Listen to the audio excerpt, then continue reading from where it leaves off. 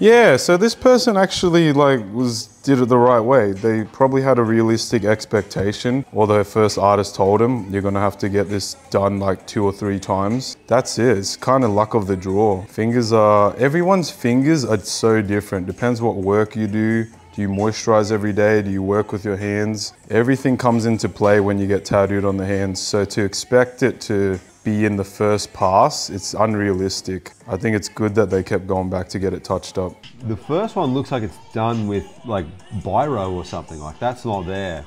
Yeah, look, fingers are really hard to heal at the best of times anyway. Yeah, look, like fingers are hard to heal at the best of times. Those first 2 look like they were done with almost nothing. Like they would have been super light grey wash. That was never going to heal on the hand. Even on the rest of the body, that would heal pretty shaky, but on the hands, you're going to lose at least an extra 20%. The third one with outlines, it looks heaps better, but she's already got the bit of the shadow from the other ones, but you know, it's as good as you're going to do. Also, her no face tattoo is upside down and off center.